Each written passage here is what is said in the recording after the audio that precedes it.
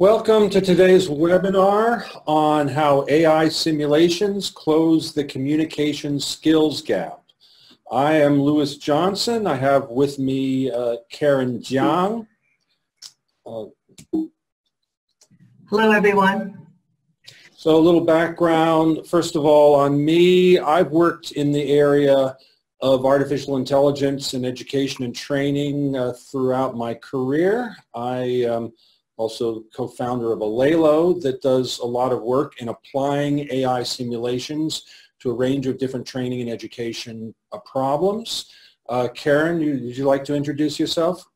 Hi, I've been involved in language and communication for most of my career in various roles ranging from sales and marketing to editorial, and have looked at this issue both from the education and academic side of the house as well as within workforce and employment. And to make sure everyone is aware, we at Alelo, we host a series of webinars on the future of artificial intelligence in education and training. Welcome you to go and see some of the recordings. They're all available either from our website or on YouTube. So looking at the skill gaps in the workforce today, of course there are important skill gaps in the area of hard skills. There's big demand, for example, for statistics, data science. But there also is an increasing gap in the area of soft skills, problem solving, collaboration, communication, and many people recognize this as very important. The question is how to train these skills, how to develop these skills in the workforce. And within this range of soft skills, communication stands out as one of the most important ones. So there was a study that LinkedIn published last year based upon the people in their network that showed that communication skills was the biggest skill gap. In other words, the difference between the skills that workers have and the skills that employers want.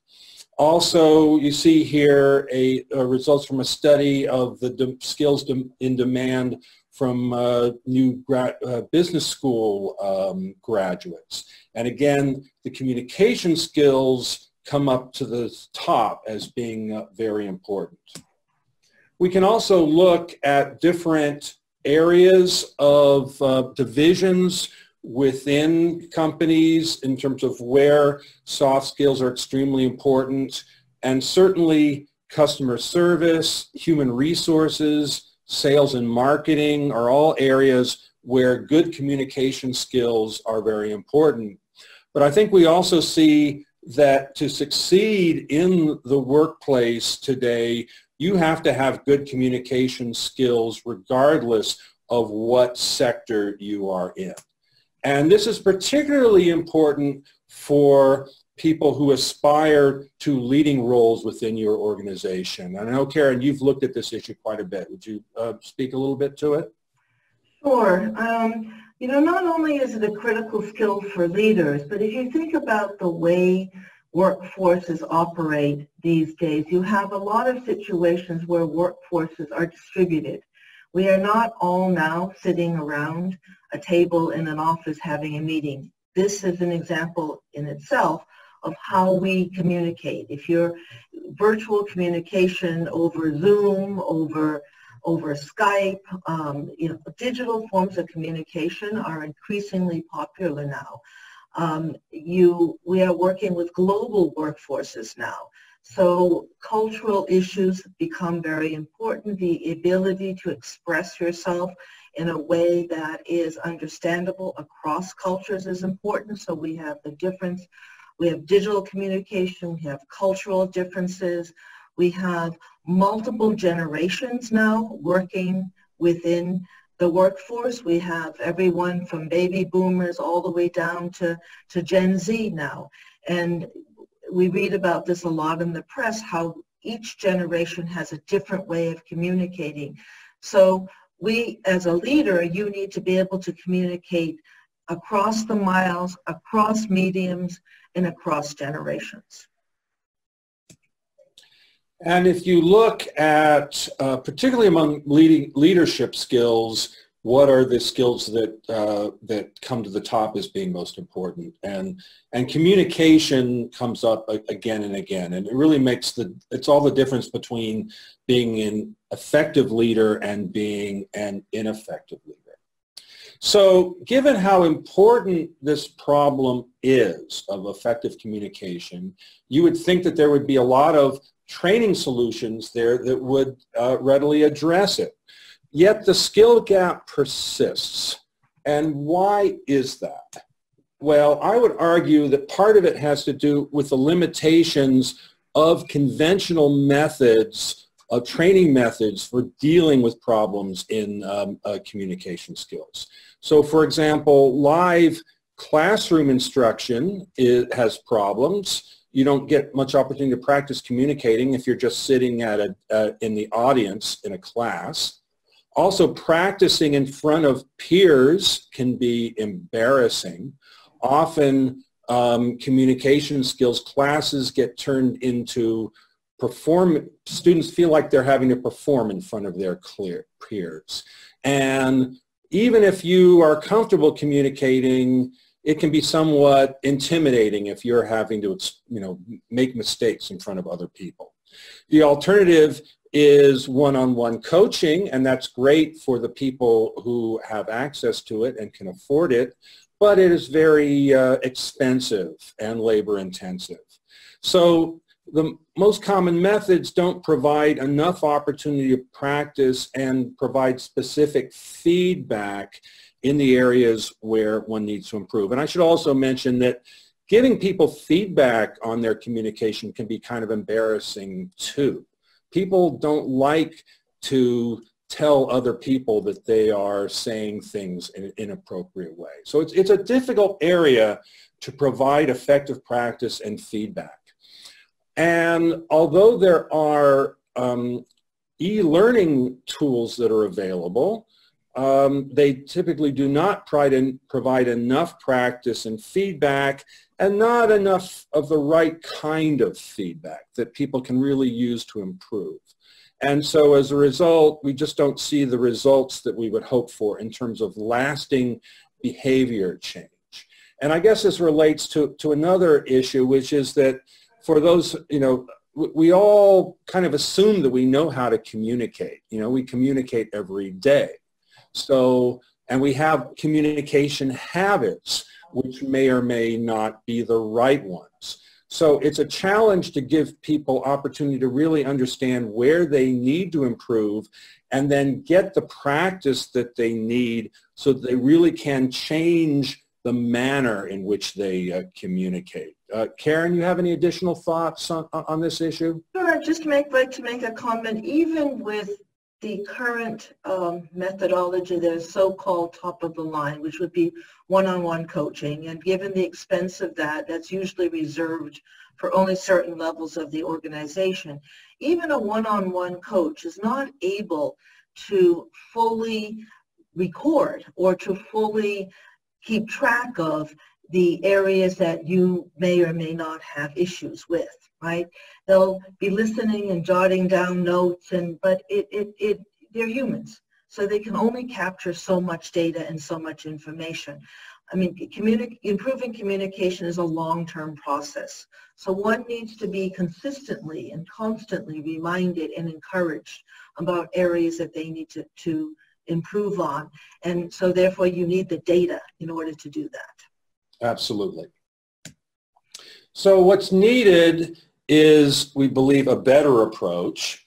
And we at Alelo have been working on an approach which we actually started developing for a different type of communication problem, which is preparing people, particularly military personnel, if they're going overseas, to be able to communicate more effectively with people from other countries. And this is where we at Alelo got started. We created immersive games. We call them AI simulations, where the characters in the game are basically AI avatars, and you have to communicate effectively in order to succeed at the game. And this has had some big impacts. So, for example, here's a case study. A retired U.S. Army colonel who came to us and talked about his experience. He had tried Alelo's Arabic AI simulation, and he liked it a lot, so that when he was taking a battalion into Afghanistan, he insisted that everybody in his battalion practice in these AI simulations. And he could see the effect that this was having on people being able to communicate with the local people. And this had an impact just in terms of making progress toward peace and stability, that they were finding that the number of insurgent attacks in their region was dropping dramatically. So I asked Dan, well, what is it that you think was the reason for this? And he says, well, it gives you an opportunity to practice in a realistic situation so that when you experience it for real, you feel like you've already done it before. And in fact, this is something that we have continued to develop. We at Alelo have developed cultural awareness trainers for over 90 countries for much of the world. And now we have a way of providing this technology to anybody, including people in the United States, the UK, people whose native language is English, but still need to improve their communication skills to succeed in their work.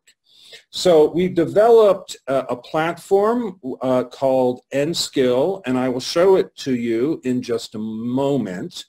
But just to understand the capability that it provides is simulations with AI avatars, formative assessments. So basically, when you are in the simulation, you are being assessed in your communication skills as the simulation is proceeding. Then you get feedback in what you did right, what you did wrong, where you need to improve, and then provides personalized learning guidance. So on exercises in the particular areas where you need to improve. And then finally, because it's a data-driven approach, it generates analytics that can be used by teachers, trainers, learners, as well as managers, administrators, to understand how well the learning process is going. And this can help organizations to improve their training practices more broadly to get the effects that they're looking for. So we're going to show you how we apply Enskill to the problem of effective communication.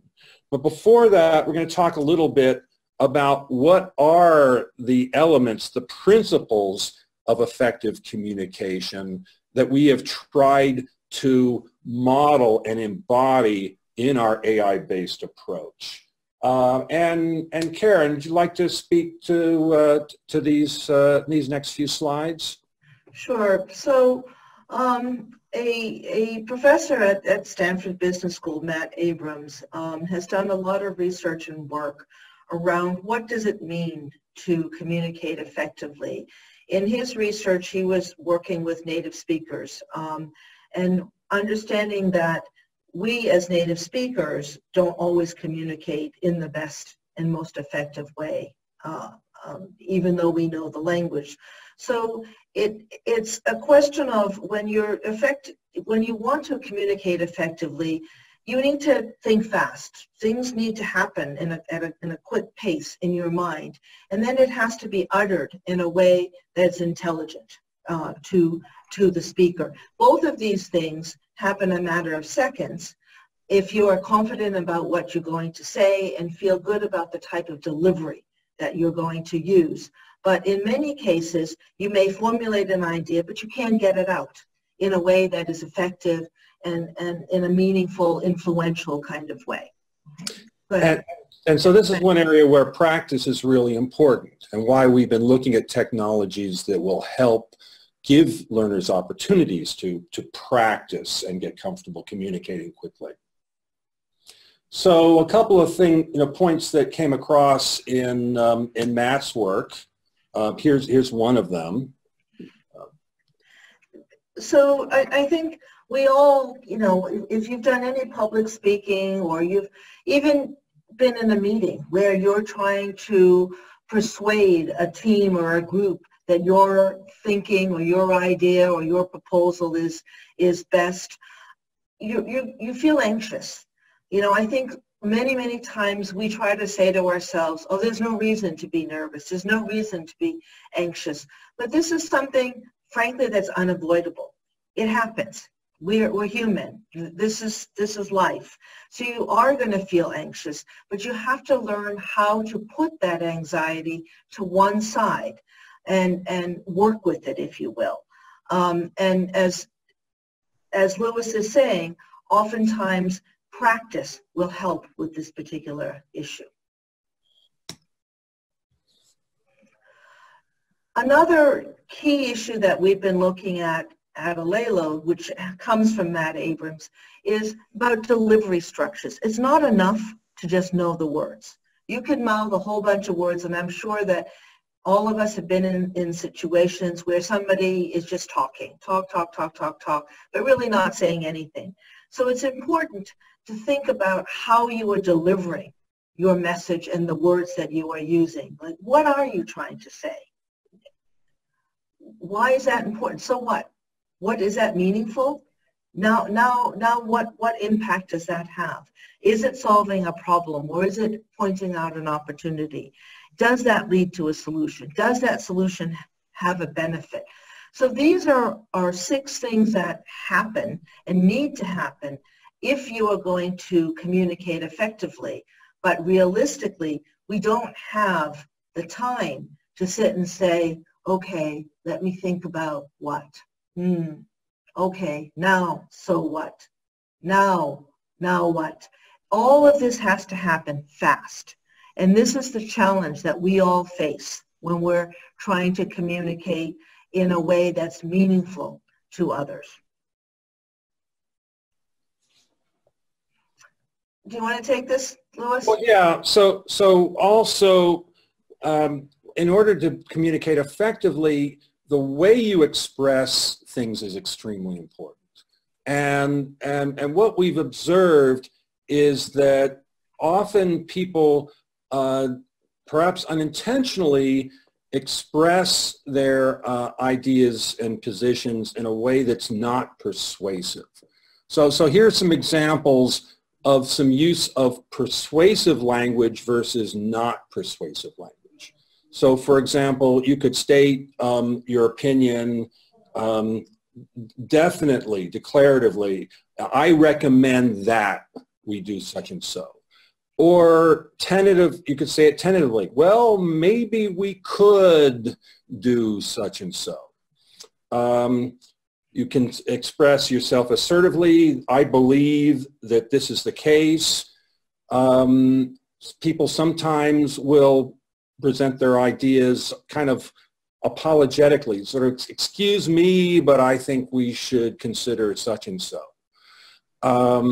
You can present your ideas as, declarations, let's do this, or as questions, well, would you like to do so and so? Now, I think some of these, not persuasive approaches are people do it as a way perhaps of being polite or considerate to other people, but it can come across as being uncertain about what you are suggesting here, and therefore less persuasive.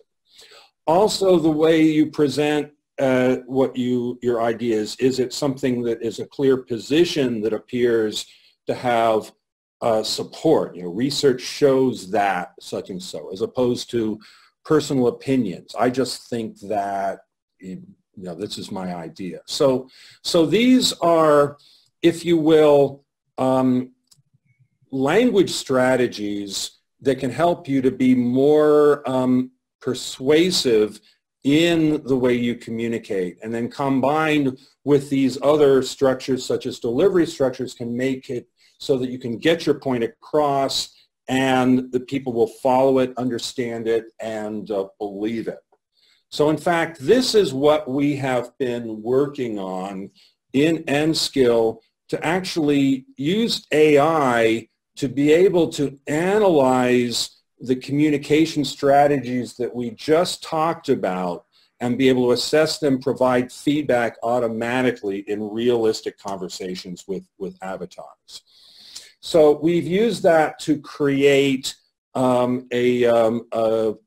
communication course. We call it EPC, or Effective and Persuasive Communication, in which learners practice making structured, persuasive arguments to their managers, to coworkers, and Enskill is automatically analyzing their argument structure and their use of language and give you meaningful feedback. So as you'll see, this is really kind of a breakthrough in using AI technology to provide meaningful coaching and feedback to anybody as they practice their communication skills. So ultimately what we're trying to get to is effective communication as a habit, right?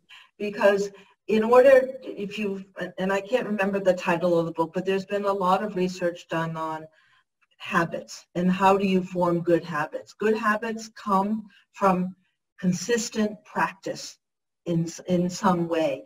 And generally, as Lewis has pointed out, to have the opportunity to have consistent practice in effective communication and getting the right feedback and personalized to you is frankly not possible doing it with another person. We're not capturing the data, you don't get enough practice. So what Alelo has developed is a way for you to form a habit, if you will, of positive communication. That's right. So let me now actually bring up the course so you can see it. So I'm actually going now to the Alelo SimServer website, and so anybody around the world can access these courses through a web browser, either on their laptop, as I'm doing here, or even on a mobile phone. And we have speech technology integrated this, so you can actually practice communication. So I'll just start here, just give you a little bit of an introduction. So we talked here about one of the delivery structures of present your vision of what you want to accomplish. What would the benefits of it? What would those be? What would the next steps be that you propose? So learners in this module, I'm going to show you, actually practice using that delivery structure. You practice using persuasive language. You get feedback if your language is not persuasive. And then we give some warm-up exercises that focus on the particular skill. So first of all, using delivery structures in an appropriate way. So for example, make the case to your coworker for adopting AI-based HR training. So I could say something like, based upon my recommendation, my research, I recommend that we look into AI-based training.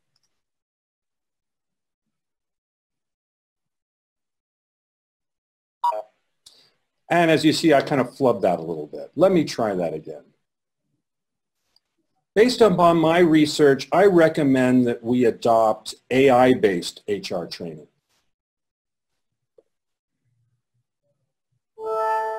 So as you see, we're getting feedback on use of the delivery structures as well as how I'm presenting my ideas. So like, well, why should we look at AI-based training? AI is a hot thing and it's really cool. Well, that didn't do very well at all. Whereas I could say, research shows that for large organizations, AI-based training has lower costs than conventional classroom-based training and achieves better long-term learning outcomes.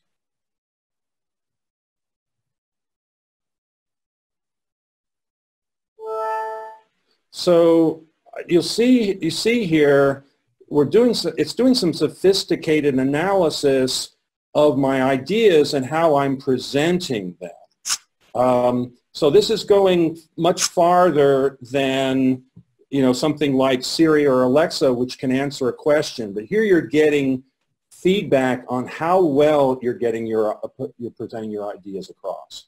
So then we include various different types of exercises. For example, just, you know, can you recognize examples of persuasive language versus non-persuasive? So like I recommend is a persuasive case. I feel like is not persuasive. It will probably help, not persuasive. Let's see, the best thing, that looks like persuasive. Something we could do. Yep, and oh, we can, yes. There we go. So get people familiar with these different persuasive versus non-persuasive learning styles, and then use those in realistic examples. So here, you know, I think again, if I say something like research tells me that AI achieves better long-term learning outcomes, and it can lower costs as well.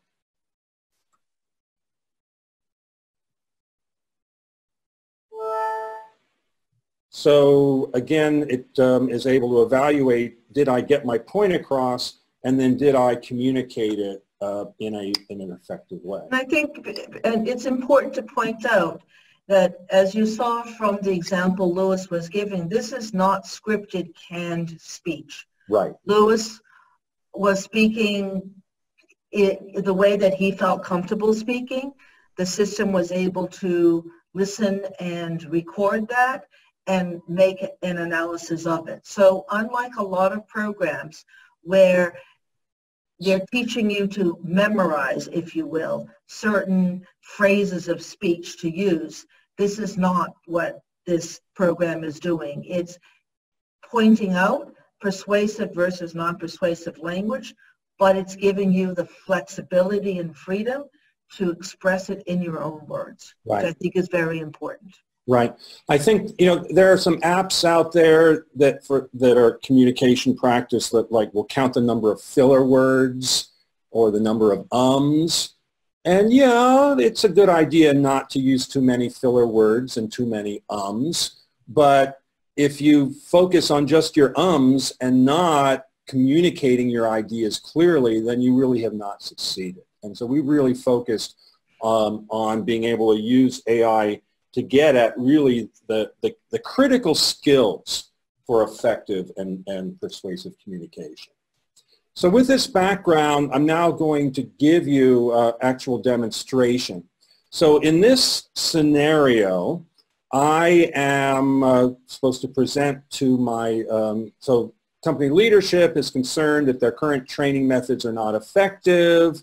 So you'd like to make the case of using an AI-based approach. So I'm going to present my ideas to my supervisor, Morton. And in this meeting also is another avatar, Travis. He is a co-worker, and he's actually competing for a position that I would like to have. So if I do a poor job in communicating my ideas, he may jump in and present his ideas, and then I've lost the floor. I'm no longer in a position to be able to get my ideas across. So let me start using and to try to communicate my ideas in an ineffective way, and let's see how that goes. Alex, I'd like to hear your ideas about how to revamp HR training. Would you like to maybe look into AI-based training? That's a really good idea. I've seen some AI demos at trade shows. Alex, why do you think it would make such a difference? Personally, I think AI is really cool. We should look into it. I've been hearing about using AI in training. Travis, what kind of demos have you seen at trade shows? I've tried several, but the one I liked best was where I could role play scenarios with an avatar and get feedback on what I said. We can deploy this for way cheaper than sending all the branches for live HR training. Great. What's our next step? Would you like to maybe set up some meetings? Yeah, that sounds like something to look into. Travis, you met a lot of these companies. Bring me some of those leads. There are a couple of local companies that would make good partners for this. I'll make some calls and set up some meetings. Thanks, Travis. Just put them on my calendar. Sounds good. And Alex, I'll get back to you about this. Good meeting. So let's see how well I did. So it's calculating my score now, and I did pretty poorly. So So I got an overall mastery score of 25%. So before we dig into this a little bit, I'll sort of explain the metrics that we're calculating here. So the number of objectives, which in this case is, did I communicate each element of the delivery structure? My use of language, was it persuasive enough or not? And also the number of conversational turns per minute. And the reason why we want to look at this is we want to make sure that people are getting to a point where they've practiced enough so they are comfortable in this type of conversation. So we look at data of how students at different levels are able to communicate, and we want to make sure that they practice enough so that the turns per minute gets into an appropriate range. And then that goes into the overall mastery score calculated from that. We're also calculating the time spent. We want to look at overall how much time and effort students are spending practicing on this, and are they improving their skills over time. So if I can just add something to that, Louis, sorry. So if you look at the different components of what we're actually scoring, two earlier points, if you're just memorizing persuasive language, I can, we should, and that's not going to be enough to be an effective communicator. At the same time, if you're looking at turns per minute, that's related to fluency. If you are not expressing yourself fluently, that also is not going to be effective. And if you think about the objective, if you're not achieving what the goal is, that also is useless. So what Alelo's trying to do here is to look at all the different elements that lead to effective communication. Fluency, the language, how are you achieving objectives, and creating the overall mastery score based on that, and not just one of those elements. Right. So if we look at how well I did, okay, so I was able to mention the idea of using AI-based training. I didn't do a good job of describing the benefits, and I didn't articulate what the next steps should be very well. And I didn't make good use of persuasive language. So I was phrasing things tentatively as questions like, maybe would you like to set up a meeting? And so those all counted into the persuasive language score. I have a choice at this point. It has selected some exercises that I could practice on to get better. For example, improve use of persuasive language, or I can replay the conversation. But generally, we would recommend that you go through the practice exercises first, because those are personalized to areas that you have weaknesses in. But following that, one can and should go back to replay the conversation, not just one time, but numerous times, because as we pointed out, you can try out different language every single time. So what we have done is to use natural language processing technology basically to recognize the intended meaning of each utterance that the learner is uttering and recognize elements of structured arguments to evaluate whether the argument has coherence. And then evaluate the manner of language use. In this case, the persuasiveness of the language. And we have a patent pending for this new capability. And we developed this technology using, we call a data-driven approach. Basically, we're constantly collecting data from learners using the system, and then we use that to retrain the models. So for example, the examples that I just gave, those were all recorded, and we'll go back and look at those and understand, okay, why did the AI not recognize those particular delivery structures? And then when there's an issue, then we can retrain those models. So this is as I say, a version that we're just launching. As more learners use it, we will collect more data and be able to demonstrate improved performance. We've actually developed a methodology of constantly testing and evaluating the performance of the AI as well as the performance of the learners in interacting with the simulations. And I published an article in the Journal of AI and Education this year about this approach. If you're interested in finding out more, I refer you to that. So this approach is not just limited to persuasive communication skills. It can be used to create AI simulations that can target particular business functions or particular professions that require good communication skills.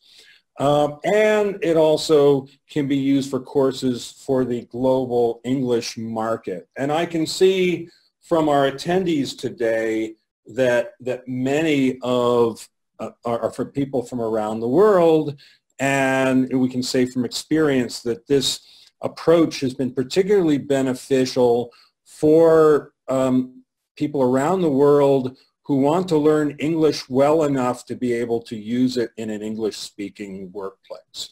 And what are the things that we see from that? We see reports that these learners gain self-confidence.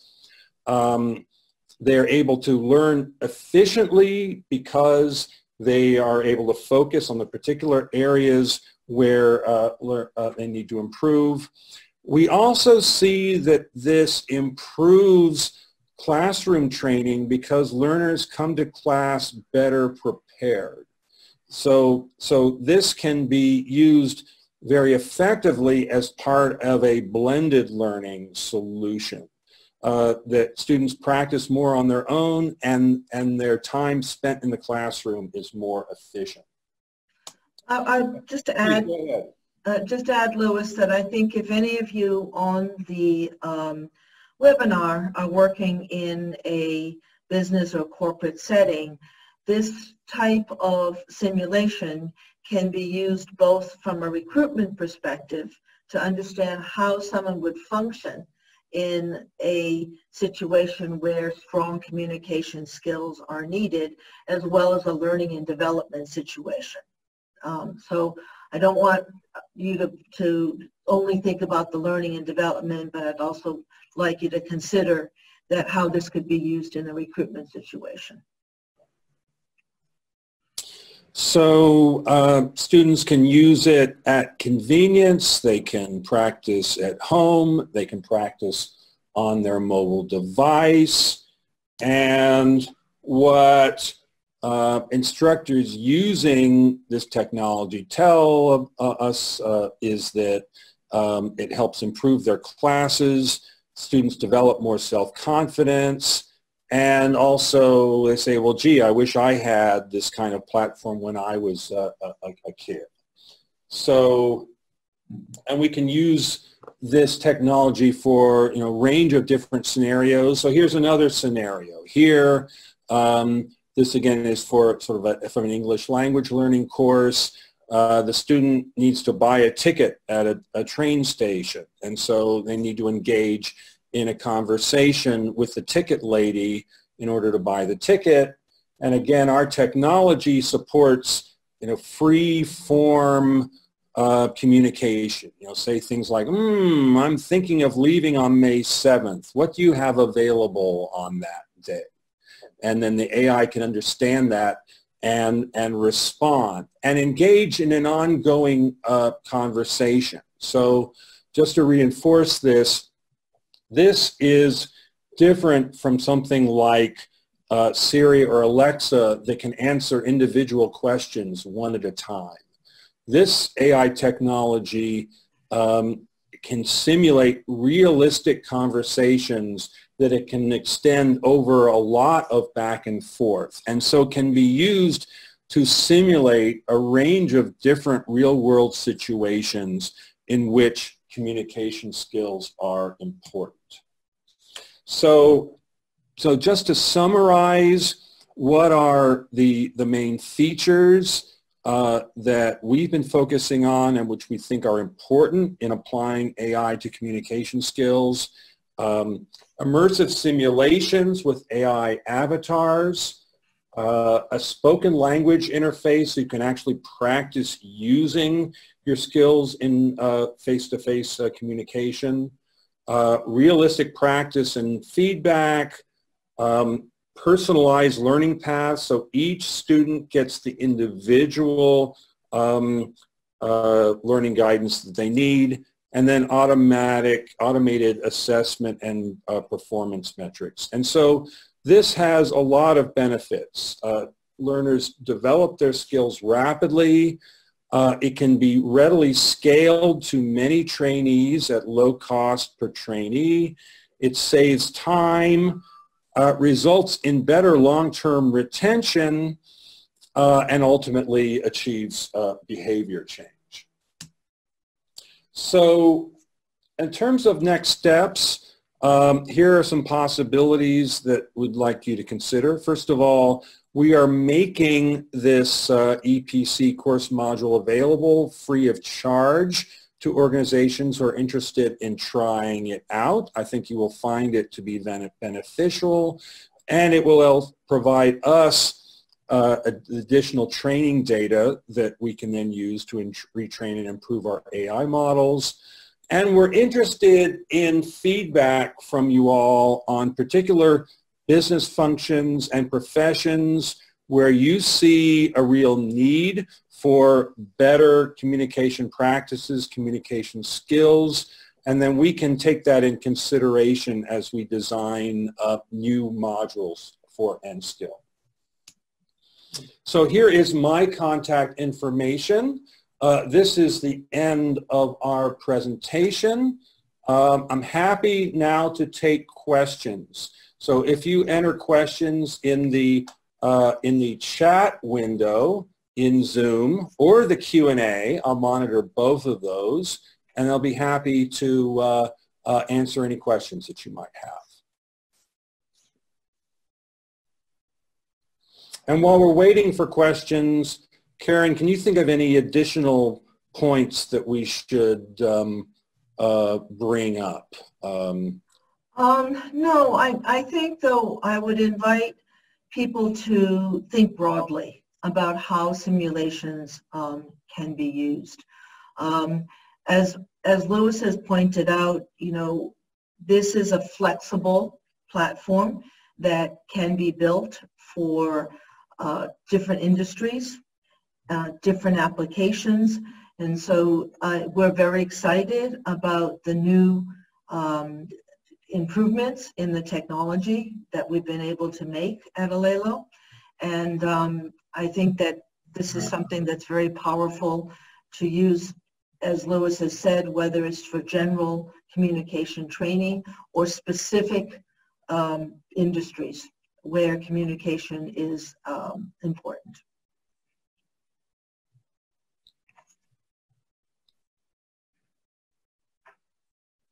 Okay, well, if there are no other questions, thank everybody for participating during this hour.